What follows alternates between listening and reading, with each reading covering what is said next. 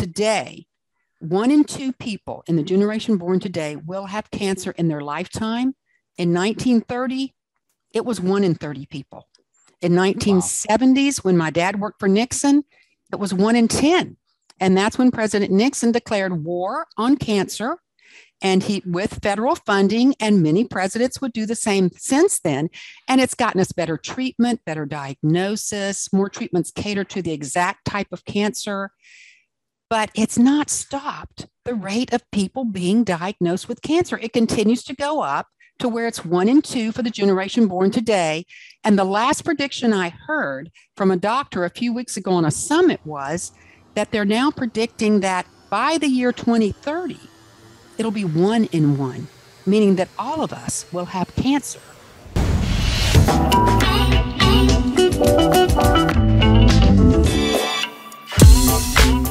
Everybody, welcome to this week's episode of the Adapt You podcast. Super pumped to have on today's show an incredible guest by the name of Ginny Dent Brant.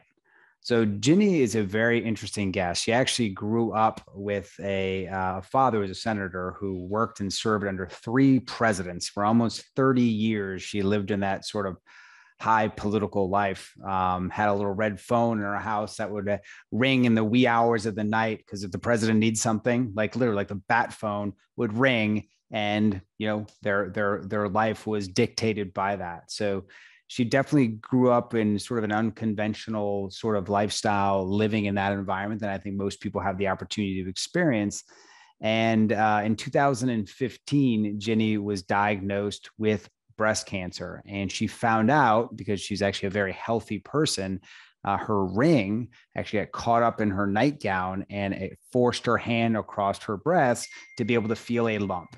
And with that said, she began her journey, an unconventional journey, to not only figure out what caused her cancer, but in her road to healing from her cancer, what steps could she take to be able to have a better experience, because the cancer she was diagnosed with was incredibly aggressive.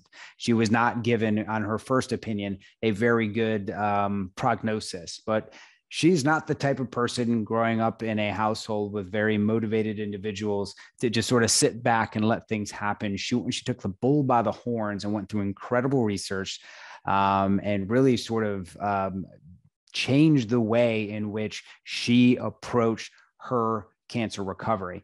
And she's written a book. And this book is incredible because it goes over 8 things that you can do to really prevent yourself from not only getting cancer, but if you do have cancer, what things can you do today with that cancer diagnosis to help ensure that you not only recover from cancer, but you actually don't have it come back? Because a lot of people don't realize it's the things that we're doing over time throughout our life, the little things, from the things we put on our skin, what we eat, what we drink, the air we breathe, how much sleep we get, these things that she's going to go over that seem fundamental and simple and basic at one level, but they are the way in which we are supposed to treat this body that takes us through this journey called life.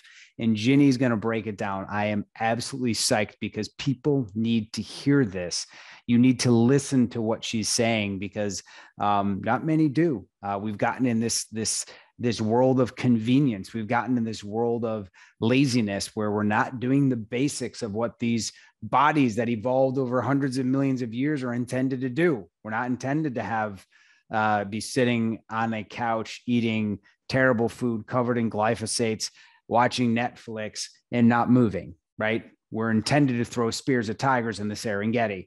That's what our body is intended to do. But, we've gotten to the point where we don't have to do that anymore.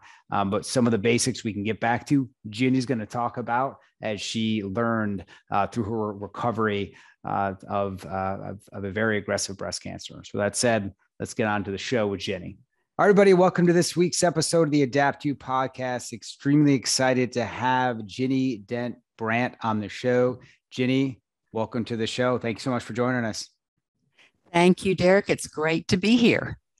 We've got a fellow Southerners. You're going to hear in her accent. We are neighbors. Being a North Carolina boy, she is in the neighboring state of South Carolina, and we were chatting a little bit before the show, and she said that it's somewhat of a miracle that we're talking for a variety of reasons, which we're going to get into, but one of which is, Ginny, you were a really shy gal growing up. Didn't really want to be on the microphone or have a camera in your face, correct?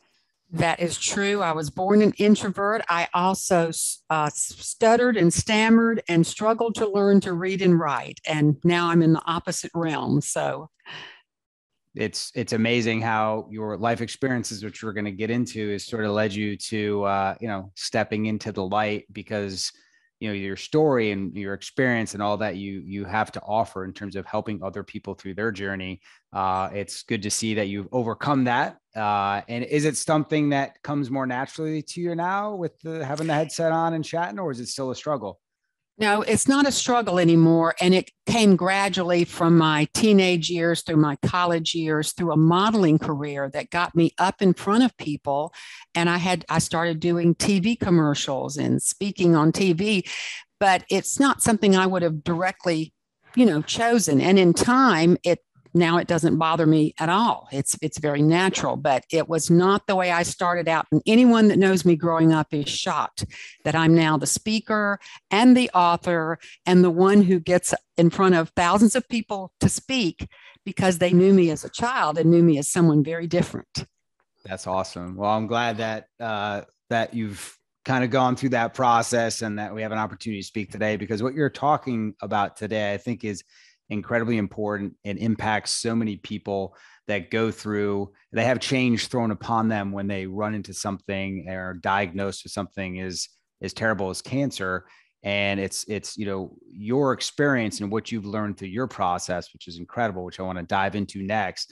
It can really help serve a lot of people. So with that said, I know in the intro I talked about it, but tell us a little bit about yourself, your upbringing and all that. And then kind of, tell me about that moment when you discovered of your diagnosis.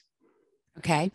Well, Derek, I grew up in the halls of power of Washington, D.C., because my father served a senator and 3 presidents. So we got to do some pretty neat things. And it was a wonderful life, of course, until Watergate hit. But when Watergate hit, in the end, my father was there were 2 men out of 65 who did not receive prison sentences. And thankfully, he was one of those. But wow. From that experience of Watergate, where my mother was depressed before Watergate began and hospitalized with it, and then my father went through the trials, I learned how to get through difficult times. And when I got that cancer diagnosis, the first thing I did was what I did when Watergate and my mother's depression came upon us. I prayed and I asked God to direct me and to guide me. And that was the first instinct when the doctor called and said, "You have cancer." Of course, I was shocked. I called my husband. He was shocked. And as soon as I got home, he laid hands on me, prayed for me, and we asked God to be with us and to guide us and to open the right doors and to provide healing. And looking back, it's clear he definitely did. But yes, I went through that, what I call that roller coaster ride of fear and shock and worry, only to discover that all those things help to drive the cancer. And so I realized I had to get off that roller coaster of fear and worry and shock, and I couldn't stay there, and I had to be proactive. Now, keep in mind, I'm diagnosed 4 months after my mother has just died from this beast, and my sister and I were her caregivers. So I was still grieving her loss when my ring got tangled in my nightie after doing the Cooper River Bridge run.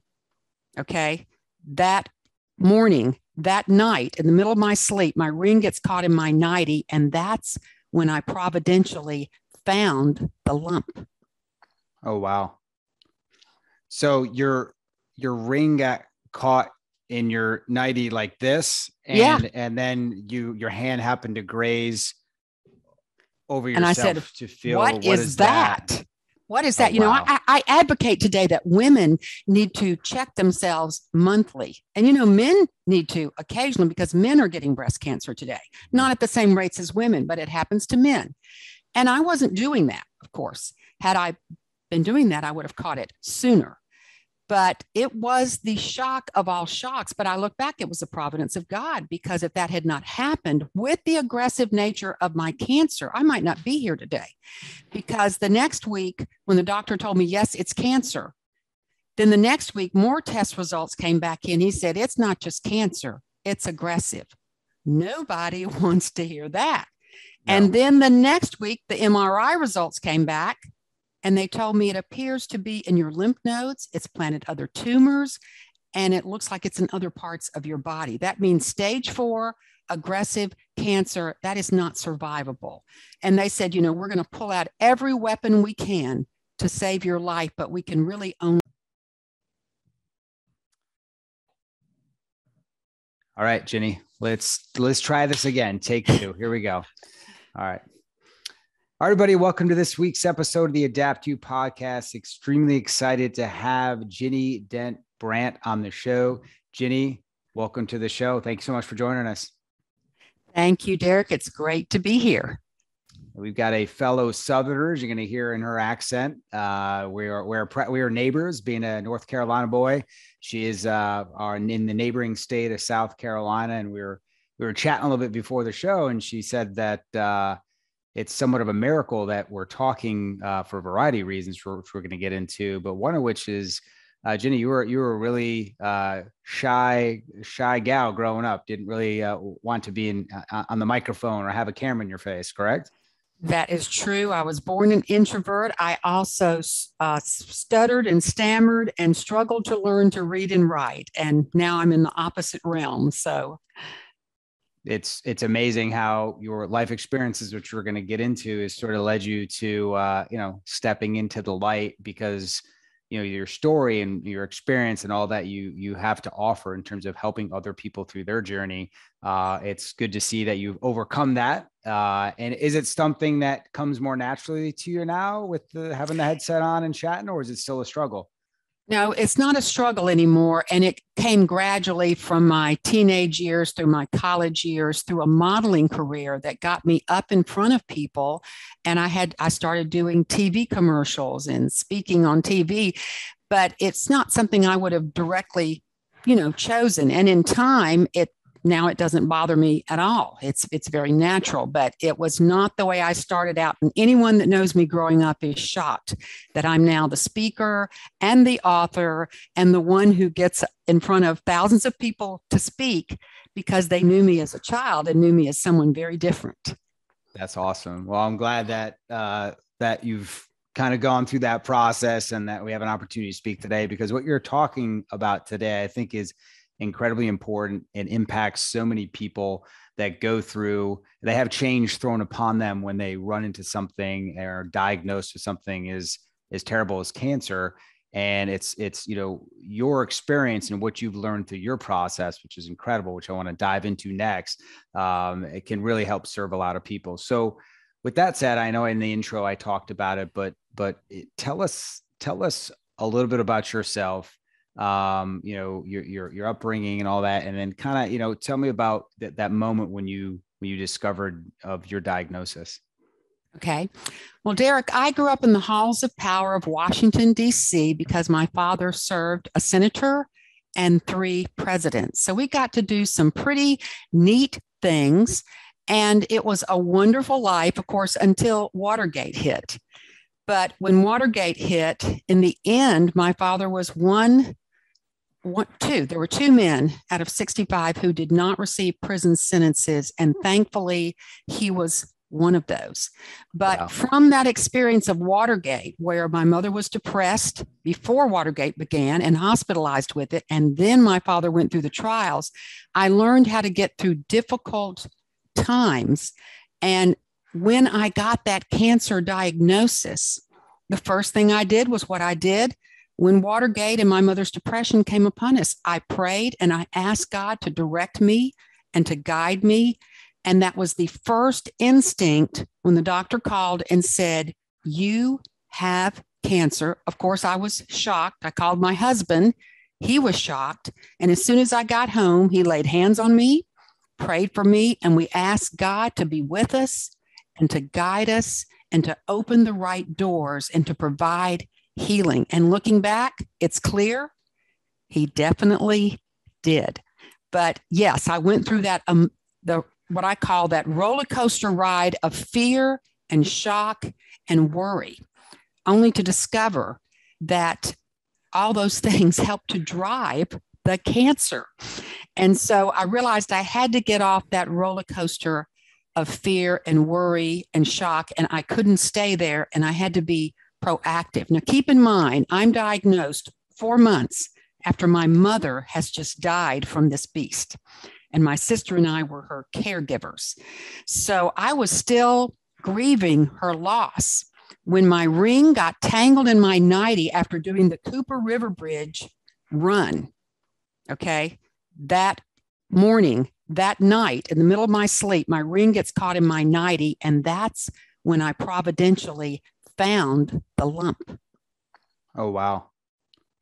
So your ring got caught in your nightie like this, and then your hand happened to graze over yourself, and I said, to feel, what is that? What is that? Oh, wow. I advocate today that women need to check themselves monthly. And, men need to occasionally, because men are getting breast cancer today, not at the same rates as women, but it happens to men. And I wasn't doing that, of course. Had I been doing that, I would have caught it sooner. But it was the shock of all shocks. But I look back, it was the providence of God, because if that had not happened with the aggressive nature of my cancer, I might not be here today. Because the next week, when the doctor told me, yes, it's cancer, then the next week, more test results came back in. He said, it's not just cancer, it's aggressive. Nobody wants to hear that. No. And then the next week, the MRI results came back.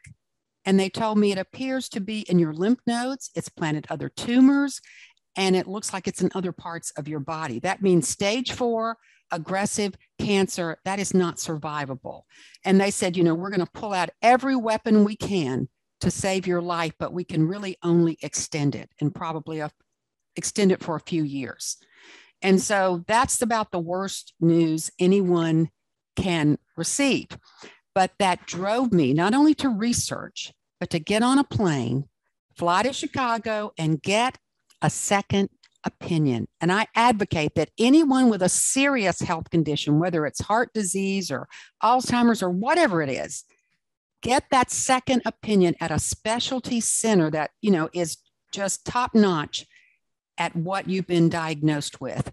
It makes a difference, because that cancer center in Chicago, called CTCA, or Cancer Treatment Centers of America, said, we don't know that it's all over your body. It has planted other tumors. It is aggressive. Your life's in danger.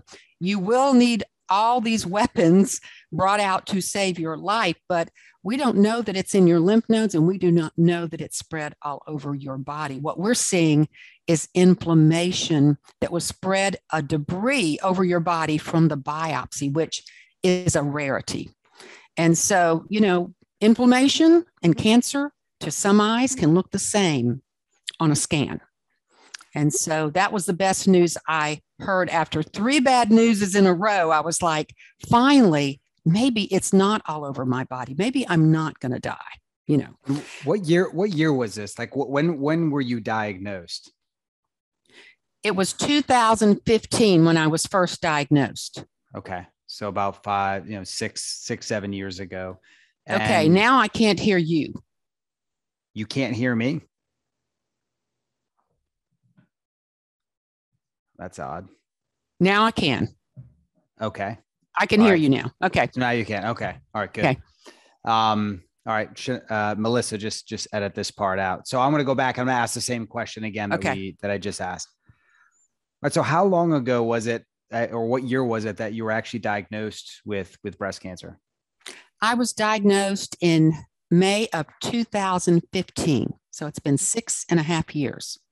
So let's go back a little bit to that moment, because thankfully I haven't had that type of a moment in my life. I hope I never do. where you're sitting in front of a doctor and you felt a lump, you did the test, they walk in. That moment, like, take me back. What's it feel like? How do you feel? Paint that picture for us so we can understand what that moment is like. Because I have to imagine it sucks. It really does. It's the shock of all shocks. And the doctor, who's an oncologist who wrote parts of the book with me, he comments throughout the book. He said, when you receive a cancer diagnosis, all of these stress hormones go off in your body. And, you have to deal with that. So the first thing my husband did after, he laid hands on me and prayed for me and hugged me was we went on a walk to relieve the stress. I had, the stress of that diagnosis. And managing stress is a key part of getting through any cancer or other disease diagnosis, because stress can drive any disease. Stress can help to cause any disease. So managing stress and my emotions is going to be a key part of getting through this cancer journey successfully. But it's the news no one wants to hear. And let me say this, Derek, this is why I'm doing what I'm doing. It's because I don't want someone to have to be sitting across from a doctor and get that news. I don't want someone to have to sit in that chair as I did for a whole year, every 3 weeks, and have the nurse roll the toxic chemicals in that they're going to infuse into your body that has hazmat written all over it. That is not a good feeling. And I sat there and I thought, what could I have done differently so that I wouldn't be in this chair? And what I'm trying to help people to do is I can get them through the cancer journey and their prognosis be better. There's no doubt about it. I can help them prevent the cancer from coming back, make their chances better. But I don't want people to get cancer to begin with, because all these doors are opening to me that I do not want open. My body is precious to me, and keeping it healthy and strong and pain-free is important to me. And all these things they were going to bring out could drastically alter my life for the rest of my life and leave me in chronic pain and weakness. And I was determined to fight against that. And so the 8 steps that I implemented through research, through doing thousands of hours of research, helped me to actually end the cancer journey with my doctors calling me their rock star cancer patient. And I was pain-free and I was not weak. You're looking at a gal who was snow skiing during the middle of chemotherapy.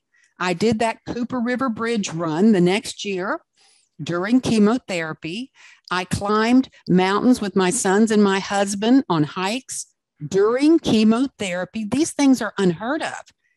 But science now validates that the best thing a cancer patient can do is to exercise and move daily. Now, doesn't mean you're going to run a marathon, okay? You don't want to go too far.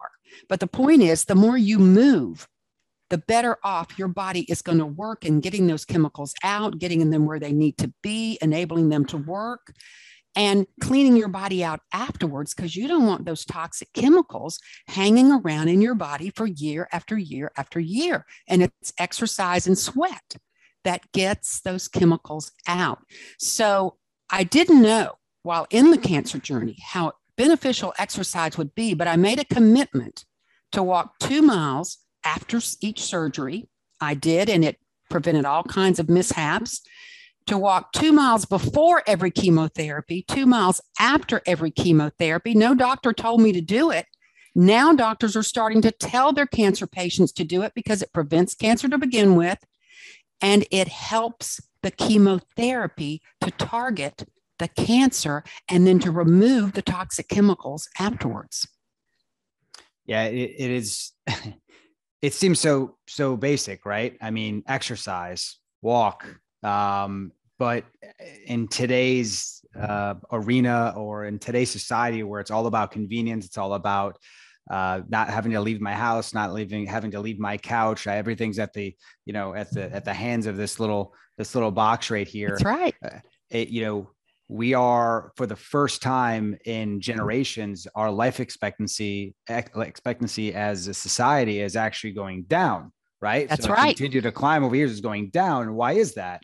And it's sedentary lifestyle is one of the reasons. I'm personally convinced that it's definitely one of the reasons. Our bodies were made to move and to move every day. And we have to find ways to move because our conveniences and our inventions like cars and all these things make it so that we can be the couch potato. And that's the worst thing you could do during a cancer journey and during a COVID pandemic. Yes, we could talk. So yes. Yeah, that same dedication I had to walking, that 4 miles a day that I did 2 before chemo, 2 afterwards, and 2 to 4 every day in between, my husband and I have done throughout this pandemic, because you need to pump that lymphatic system. It is your garbage disposal system, and it helps pump out viruses and all these things. You've got to move. If you want your immune system to work as it was designed by God, you need to move daily. But exercise is just one of the steps in my book, and the research clearly backs it's one of the best things a cancer patient can do. Now, let me clarify this though, Derek. If your doctor operated on your knee because your cancer was in your knee, and he told you not to walk for 5 days, you're going to listen to your doctor because that's a weight-bearing part of your body, and he's trying to reduce swelling until it heals to a certain point, and then he's going to tell you to move. So your doctor overrides everything I say in the book. When they tell you something, it's for a specific reason. Yeah, and it's exercise, as we talk about pandemics, we talk about cancer, we just talk about the prevention of it, which I know we're going to get into in a bit. It is the fountain of youth. It is, we live again in this society where, cancer is one of these things that I think has been born from this sedentary type of a lifestyle, right? The stresses, all the EMF that's flowing through the air, all these things out there that our human bodies that evolved over hundreds of millions of years were meant to be, chasing our food in the Serengeti with spears, right? But in the last couple 100 years, we have all these conveniences. Our bodies have not adapted to that, nor will they, because this stuff is dangerous. So it's good to hear one of the steps you talk about is getting back to the basics of exercise.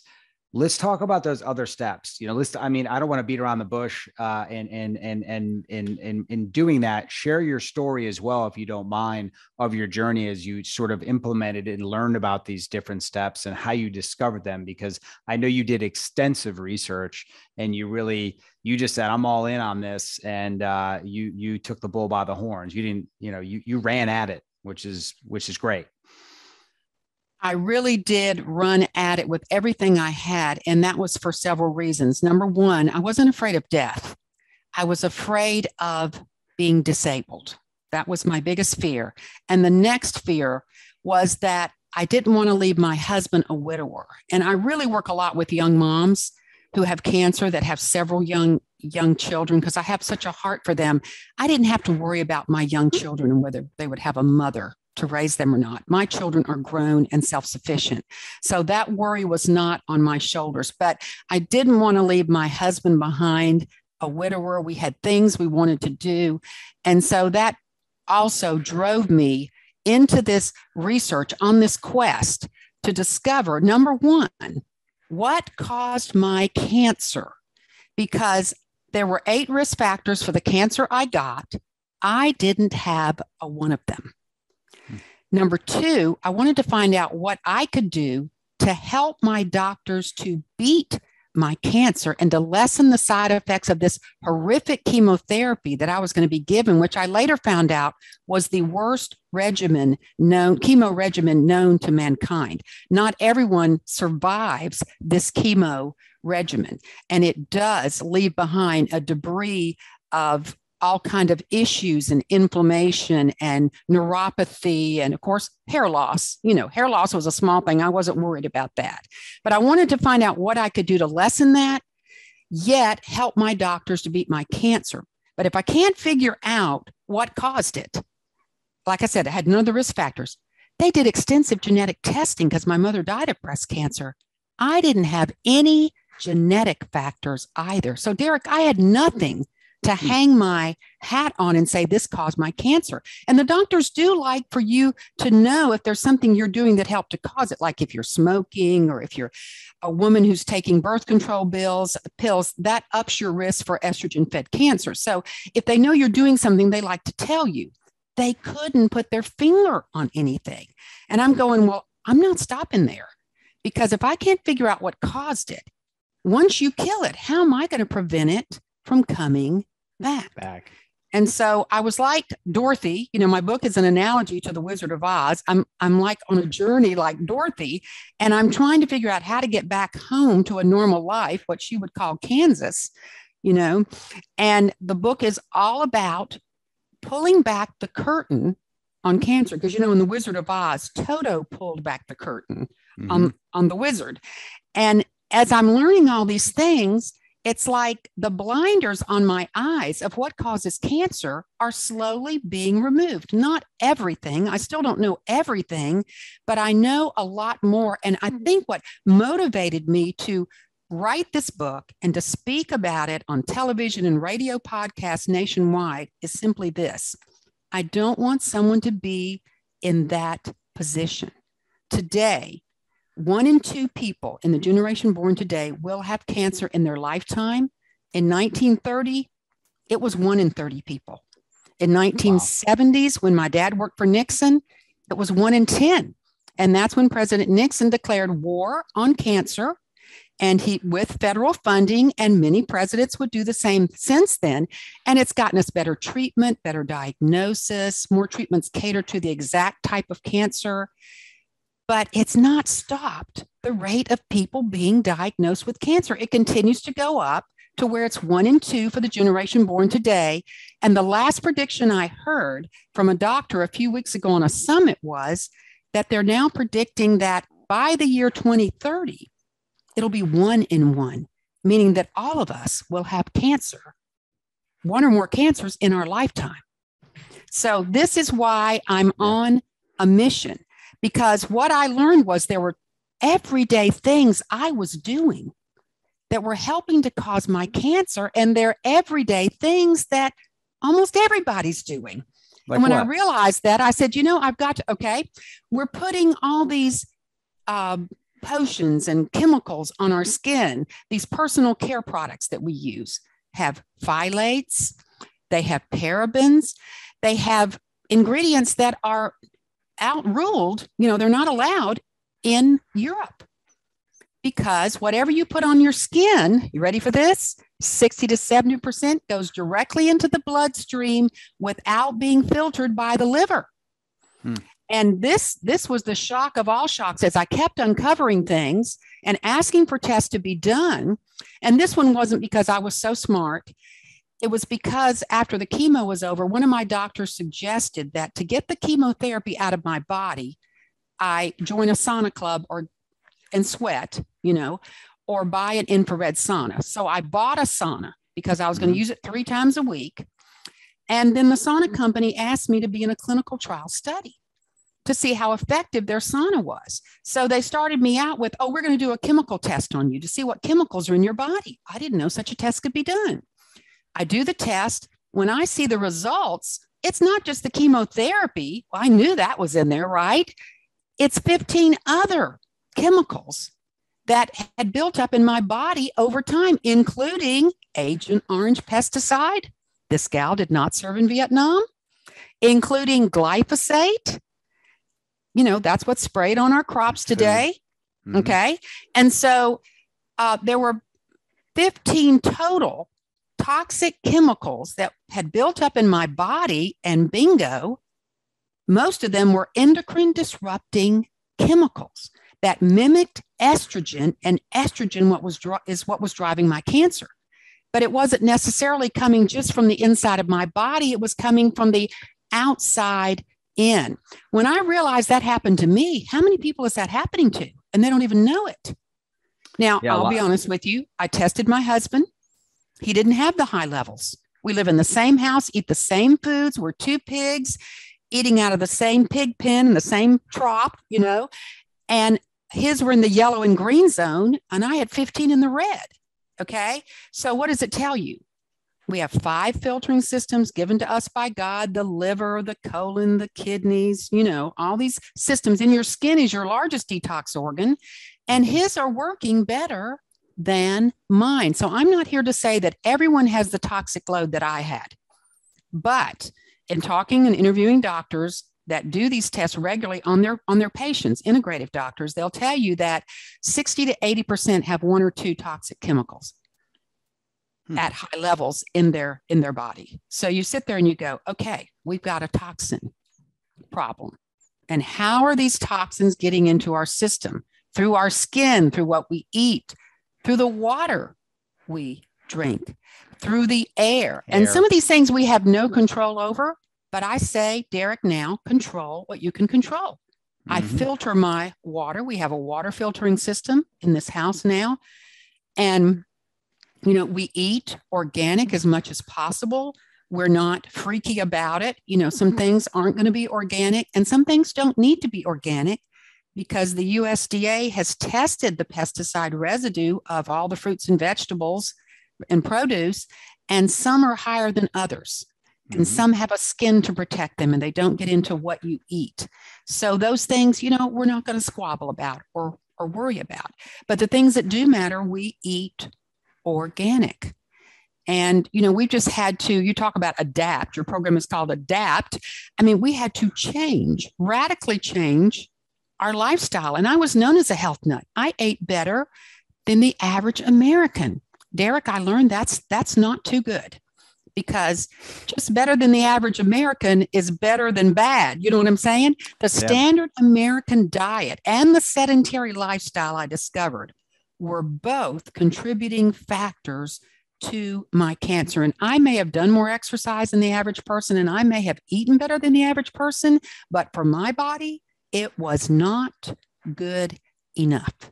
So I had to go from the 3, 4, 5 plants, fruits and vegetables I was eating a day. I'm now up to 10 to 15 in any given day. Does it make a difference? Yes.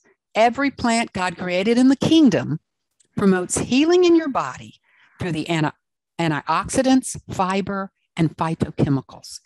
And, when God created the world, he told Adam and Eve, this is what I've given to you for food.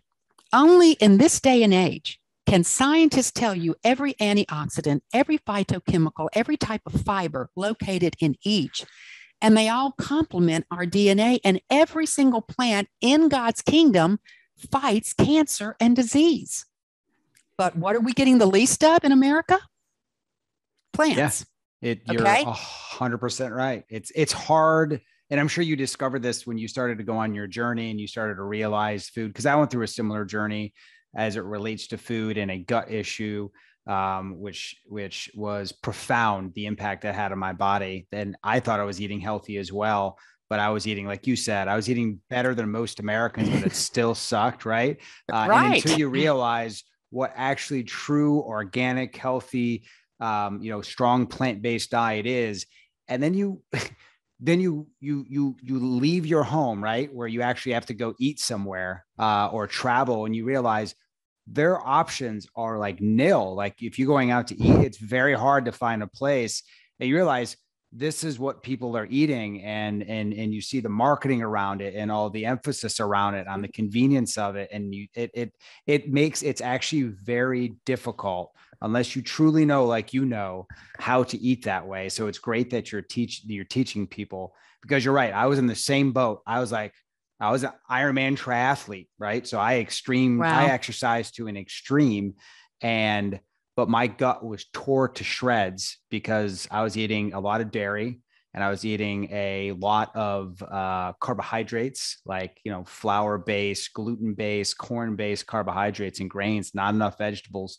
And it was all processed and all this stuff. I thought I was eating turkey meat and that was good, turkey lunch meat that's just filled with a bunch of garbage. So it is crazy. And I love hearing you talk about this, because it's so important what we put in our body. And I know that was a big part of your journey is realizing the toxins was. And what you're talking about your body.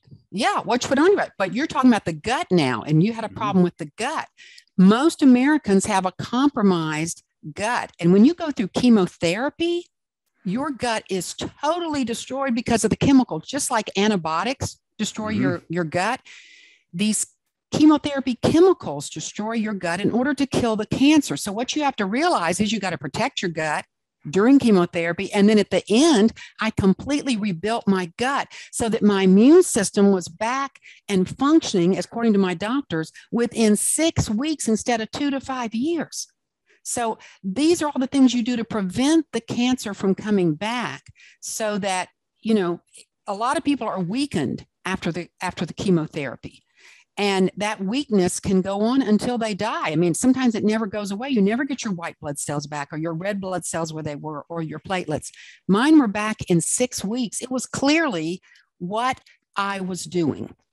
And so that's why I'm just, on a mission to try to help other people get through the journey, but prevent cancer to begin with. And then those people that have had cancer, none of us wants it coming back. So this is what I do now. It's not something I would have chosen. I didn't want the gift of helping people like this to go through a journey like this, but I say you got to bloom where planted, and I went through the worst chemotherapy, had one of the most dangerous cancers, and to survive that and come back healthy is a blessing. And so I intend to bless other people and try to prevent it from happening in other people. Which is fantastic. So let's dive more into it, because I know there's more here to unbox. You've talked about what you put on your body, right? You talked about the water you drink and purifying it. You talk about the air, right? I mean, we don't realize how these small particles that are floating around in the air, how they can impact your body at a cellular level. And then you also, and obviously we talk about food, and exercise, right? So basics, breathe good air, drink good water, right?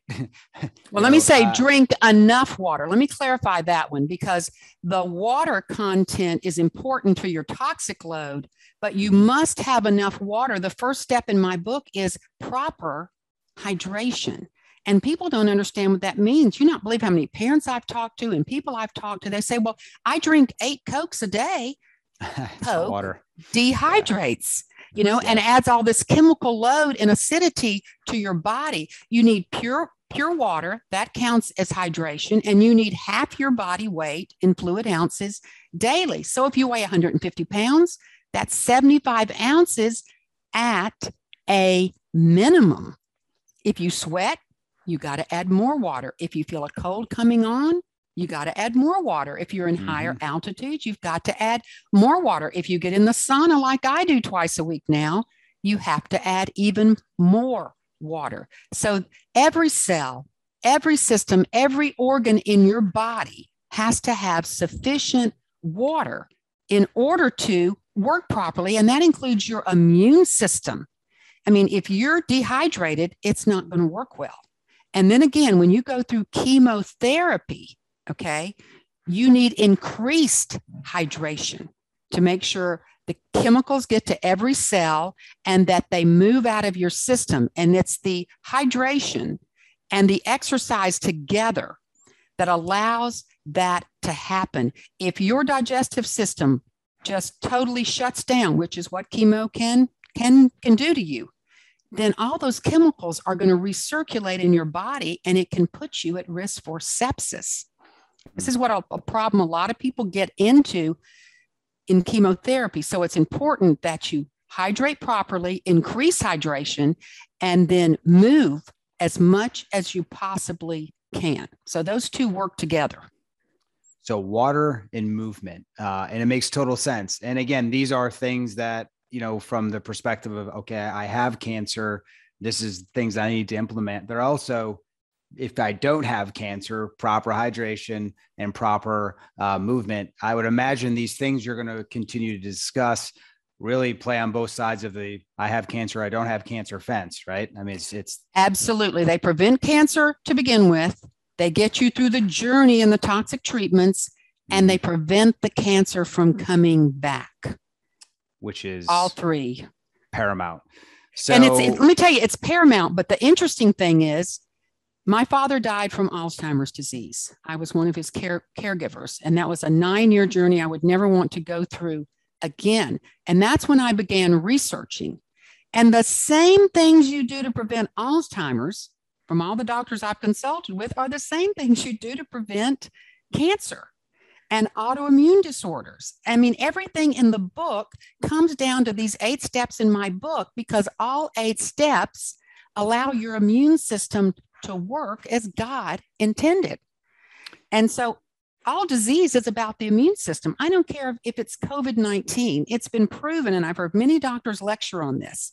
The fact that if you're exposed to COVID and your immune system is working very strongly, okay, and if you put some mitigation in place, social distancing, a mask as somewhat of a barrier, and you are careful about what you do, you might not get COVID to begin with, because you have a nasal mucus cavity that is designed to prevent viruses from settling in. You have a gut mucosal barrier that is also there. And so your body is meant to protect you from these things. Now, the problem is COVID's very contagious. So it's very easy to catch. But if you're following the 8 steps in my book and moving and hydrating and eating healthy food, if you're doing the 8 things in the book, you're not as likely to get these severe symptoms. To you, it might be more like a cold or a mild flu. I'll be honest with you, Derek, both my husband and I, at the end of February, went to the Virgin Islands. We got COVID. We were very cautious. We got it, did not know we had it, because our main symptom was we lost our appetite. And I started feeling fatigue.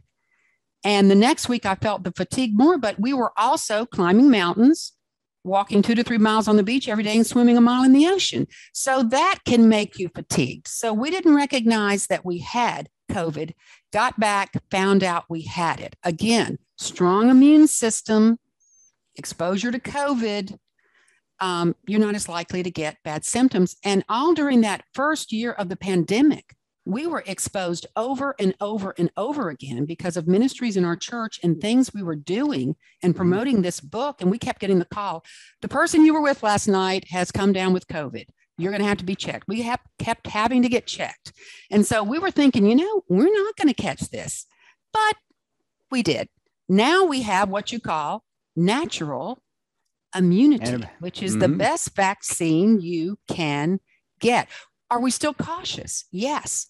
But again, you live a healthy lifestyle, your immune system's working as God intended, you're going to fare better. I love every word that you just said, because throughout this entire pandemic, there has been very little focus on the basics of taking care of your body, and it will take care of you. And there's very little focus on health. And I hate to say it, but the number one risk factor for COVID is obesity. The other one is hypertensiveness, right? So, those two sort of go hand in hand. And if you take care of yourself like you do, you're walking, you're swimming, you're eating healthy and all that stuff, you take care of your body, it'll take care of you. It's a very simple concept, yet one that is such a far reach for so many people as it relates to COVID, general health, all pathogens, and cancer. So I love your message, because it is basic but it is for so many people, it's a slap in the face because they're not doing it. They're right. not making and they it a don't want to priority. change. I've run into cancer patients that have called me for help because someone's pressuring them to, call her and see what kind of help you can get. And they go, you mean I have to change my diet? I can't have my hamburgers, Cokes, and French fries all day long, and my donuts. And I'm going, nope. You mean I have to get up off this sofa and go exercise? I don't exercise, and I don't like to exercise. I said, you gotta move. You gotta exercise. I can't help people like that aren't willing to change. And I will tell you this, Derek, I see more willingness to change in your generation than I do my generation. Because the longer you've developed these unhealthy lifestyle habits, eating the SAD diet, being sedentary, the longer you've done that, the harder it is to change. But I will give you some hope here. I'm helping 2 75-year-old men who have stage 4 cancers. They are handling the chemotherapy. They are doing well. because they have totally changed their lifestyle. So there are people even older than me who cut the gluten, cut the dairy, cut the harsh meats that are hard to digest, and did all these things so that they could allow their body to heal during chemotherapy rather than putting more load on their body by, the standard American diet. And they're faring better as a result, So there are people willing my age and older, but I see more willingness in your generation than I do mine. And I'm seeing more people in your generation willing to change up front and go, Grandma Sue and Granddad Bob, and, he died of this, she died of this, and I saw how horrible that was. And I don't want to go there. I see more of that willingness to look at that, examine it, and say, what can I do differently? And being willing to change in the younger generation than the older generation. Yeah, I totally get those. The habits are really ingrained and set in with the older generation, and unless they're a why, right? Unless their purpose or their reason for making that change is strong enough, they're not going to. I've seen it as well with so many people that, even I have a friend of mine who they got COVID for the second time. They had a very, very bad experience with it. But they smoke, they drink, they eat like crap. They don't take care of their body. And they were like, I'm not getting the vaccine. I'm good. I had COVID once. It was fine. They had it really bad the second time. And they're like, I'm getting the vaccine now. I was like, wait a second. I go, hold on. I'm like, you can get it if you want. I'm like, well, why? And they're like, well, because I almost died from it. And I was like, I hate to say it, but I think you almost died from it because look at what you do to your body, right? Your body wasn't prepared for this. I'm like, if you took those steps, you know what their answer was? Nah. They would rather take a shot, take the easy way out, right, maybe, than actually make the harder lifestyle changes, because they would rather do that. They derive enough enjoyment from it. So I don't understand it, Ginny. I don't get it. For me, it was a lack of awareness. It was a lack of truly understanding how bad the standard American diet was. So it was more of an informative thing, because I was healthy, right? You were healthy, right? Compared to most, right? So you thought you were, right? And you were doing bridge runs and all this other stuff. So you're like, why would this happen to me? Like, I'm the healthy gal, right? But so now you take it to a level that to most people almost seems extreme or freakish, because it's so out in left field. You're filtering your water. You have an air filter maybe in your house. Like, I have these things now. So do I. And it's like $3,000, right? It was an expensive machine because it was different than the air filters out there that are hocus pocus. And so and when we go out to eat, I'm the most annoying person to go out to eat with. I will only go to certain places, only get certain foods. I need to talk to the chef. Like, I'm very particular. And it almost, I'm weird, right? I'm the weird one. Right. Now. We are the weird ones. Well, I will tell you this, after my cancer journey, we celebrated, that I made it and made it well by going on a Viking cruise through Europe. Mm-hmm. And I had to talk to the chef because I was now gluten-free. I tried not to use dairy as much as possible, and I don't want GMO foods and I don't want glyphosate in my foods because it was found at high levels in my body. Mm-hmm. So I talked to the chef about that, and he said, oh, Mrs. Brant, you don't understand.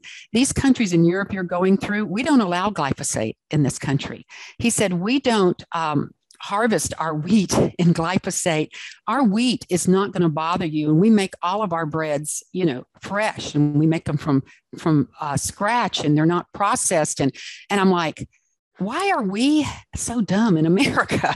And I got on the ship. He takes me back in the kitchen and shows me everything, and how they do things to make me feel more comfortable. And I had no problem eating their bread. I would never eat bread in a restaurant in America because, it would irritate my gut.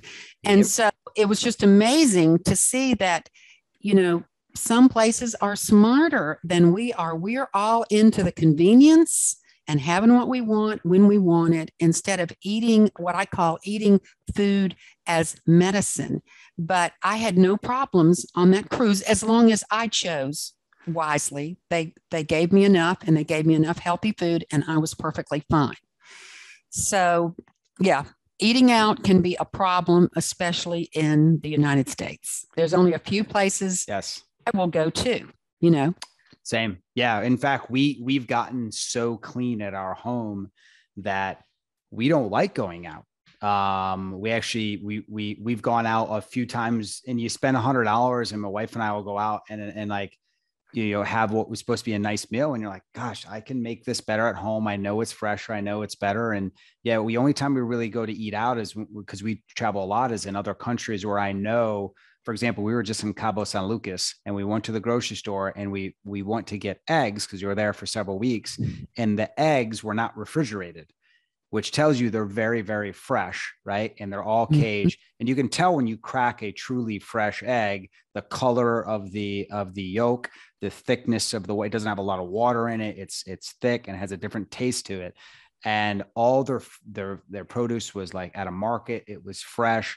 Like, to find that around here, I got to drive like 20 miles. It's it's crazy. You know, we've gotten to the point where I'm like, we're just going to go move to Bali, just farm our own food. So I know that it's like, it's going to be healthy, because it's gotten to that point. It's hard to find, Ginny. It really is. And you're right. You're a freak, right? You're the weird one. More people like us are popping up, and the organic market is growing. And, you know, as consumers, if we stand up and say, you know, this is what we want, and more people stand up and say that, then there'll be more food that is farmed correctly.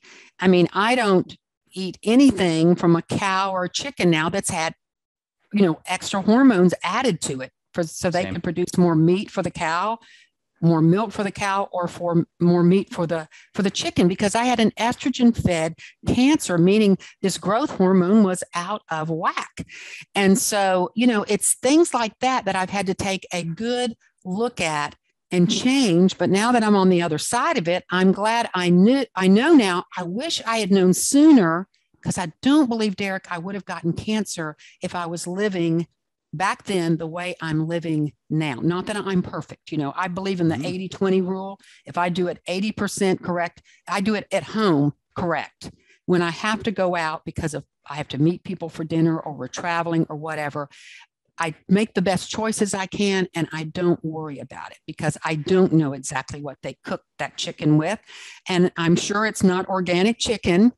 And so, you know, I always take my smoothie machine with me, and I'm always getting those fresh greens and the organic stuff in my smoothie in my room. We did this in Cabo after my cancer journey. We went there, took our smoothie machine with us, and we are sitting there making our smoothie once a day, eating out at night, and we intermittent fasted up until 12.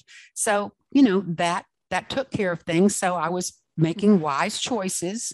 But, you know, I do believe in the 80-20 rule, because there's no perfect thing in this culture. And I know that we're not going to always eat at home, because we do things with other people and we do travel. So, you know, you just got to make the best choice and not let it bother you, flock your feathers, you know. Exactly. Yeah, I know that's great. And it's taking those extra steps, like bringing your smoothie machine. We did the same thing. We have these acai bowls every morning and all of that stuff. And it really does, like you said, it's that consistency that you did that made such a big difference. Share with us another one of your steps. I don't want to reveal them all. I want people to get your book, because there's so much there to unbox. But share another one with us as we sort of kind of go wrap up the show here. Okay. Another pearl that you think would really impact the audience. The value of deep sleep on a consistent basis is definitely one of the steps in my book. The chemotherapy nurse said to me, with what we're going to do to your body, you have got to make sleep a priority, or you're not going to be able to heal from what we're going to do to you. It is during deep sleep that your body heals and repairs. The average American is getting 6 hours, maybe 6.5 hours of sleep, when we were designed to get 8 to 9. And some people might lay in the bed for 8 to 9 hours, but they're not in deep sleep. So sleep is a major problem in the United States. A lot of it has to do with Wi-Fi being on at night. We turn that off. The last one that goes to bed turns it off. First one that gets up, turns it on. But in deep sleep, melatonin, which is a hormone your body makes, is a natural immune builder. And you ready for this? A cancer fighter. Okay. So if you don't get that deep sleep, your body is not going to heal and repair and regenerate like it's supposed to. And we were created with bodies that were bent towards healing and repairing. And you can see that when you get a cut in a few days, it's going to heal and repair. We couldn't have surgery, go through chemotherapy if our bodies were not created by God to heal and repair on an everyday basis. But sleep is free. Water is free. Exercise is free. I'm telling people things that anybody can do if you have enough discipline. Mm-hmm. But people cut sleep short thinking, well, I can achieve more in my business if I get 5 hours sleep rather than 8. Not a very good theory.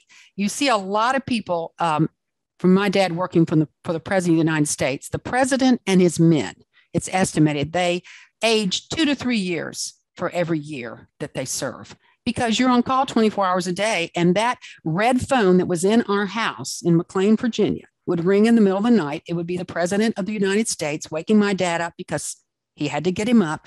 He was on call 24 hours a day. That's the way the president is. That's the way his men are. That's the way doctors are. And when you live that way and you can't get that deep, uninterrupted sleep, Reagan died from Alzheimer's disease. My father died from Alzheimer's disease, and he was always set on go, and sleep was not a priority.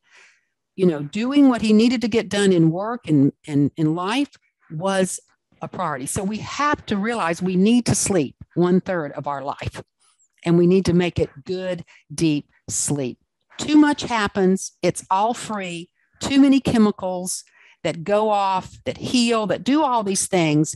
And we think it's a shortcut we can use when we get in a bind. And I watch what I do now. If I take an early morning flight out of Atlanta from here, we'll spend the night at the airport the night before so that we're not missing our deep sleep. And when we caught COVID, we had an emergency that happened in the middle of the night, and we lost 2 nights sleep because of it. Our immune system was down. Mm-hmm. It was easier for us to catch because we didn't get our deep sleep. Okay. So You don't want that to happen. You want to prevent that from happening as much as possible. So again, a lot of these things don't have to be costly. Some are, but everybody can get deep sleep, hydrate properly.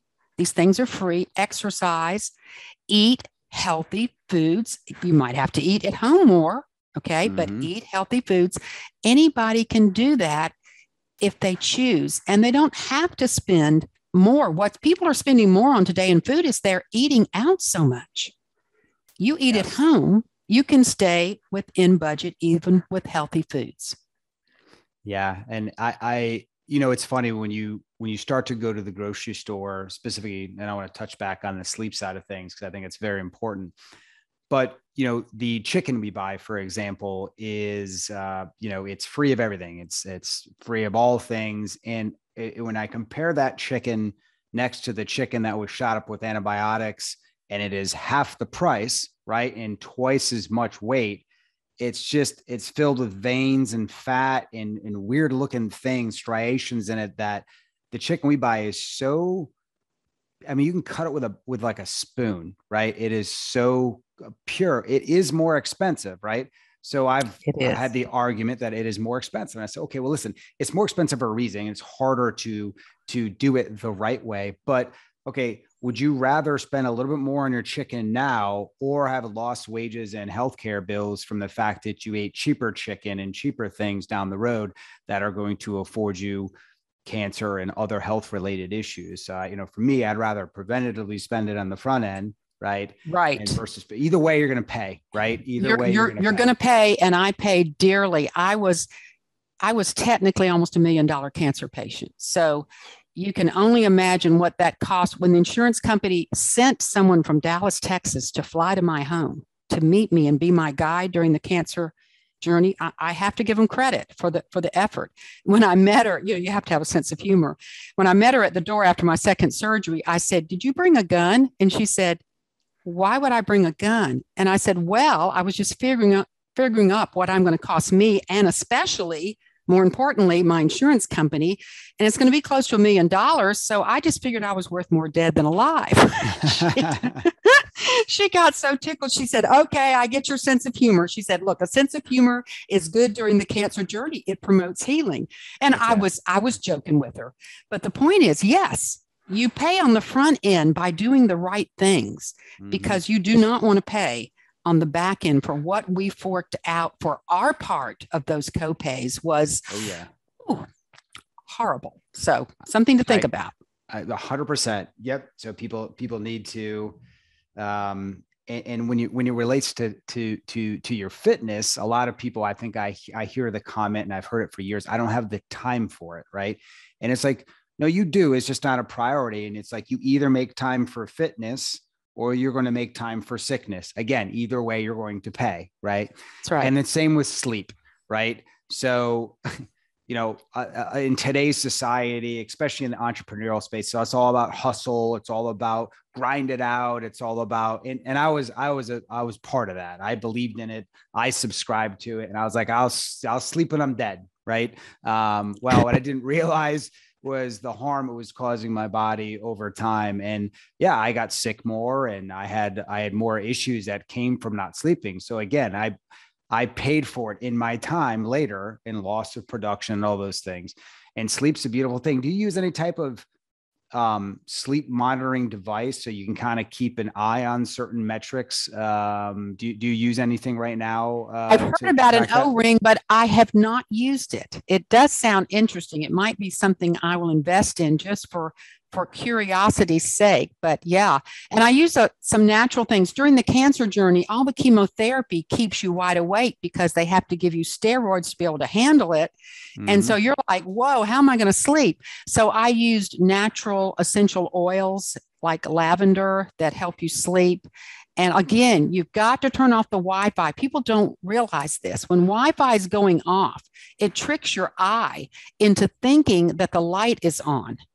And it can keep you out of deep sleep and keep you from producing melatonin. So really, all this Wi-Fi is not great for us. And I don't believe in holding cell phones near you, but it is a part of our culture.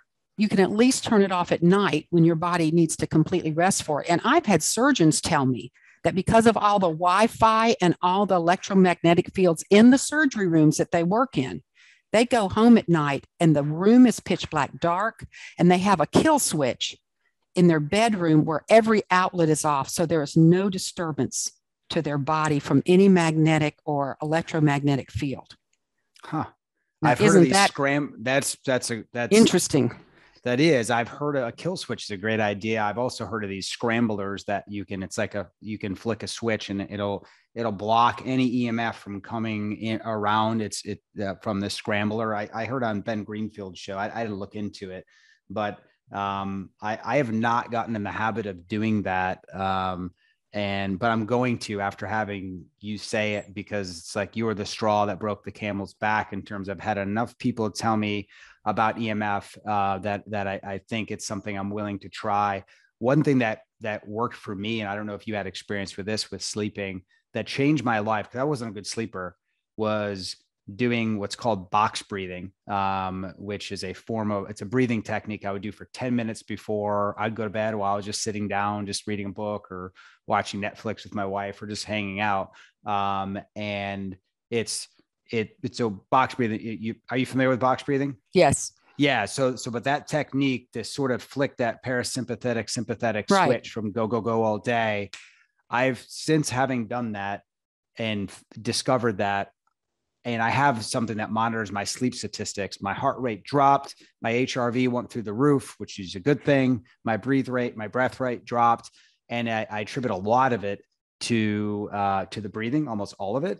And I'm going to now flick off the Wi-Fi, and I will follow up with you and let you know if I see any difference in my sleep as well, because sleep is precious. We actually don't use an alarm clock in our home. We go to bed and we allow ourselves to wake up when our body wants to wake up as well, because you don't want to interrupt that deep sleep. So I'm glad to hear you value sleep. And it's a free thing. Like you said, it's totally free. Water's free, exercise free, air's free.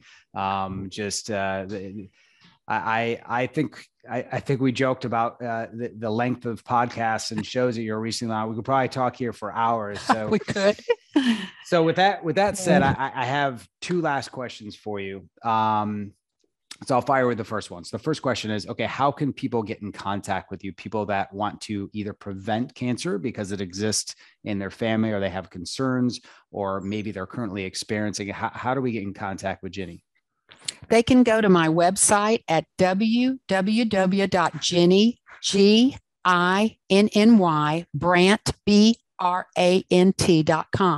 I have a contact page. I also have a cancer prevention and wellness blog they can sign up for, and they'll get the weekly. I just posted this morning. They'll get the weekly post. So that's a great thing to do. Information about my book is on there, but they can, on that contact, it will send me an email, and I do answer those emails. Awesome. Thank you. And also in the show notes for this show, for those who are listening, we will put all of Ginny's contact information to get in contact with her. All right. So last question. I asked the same question of everybody at the end of the show.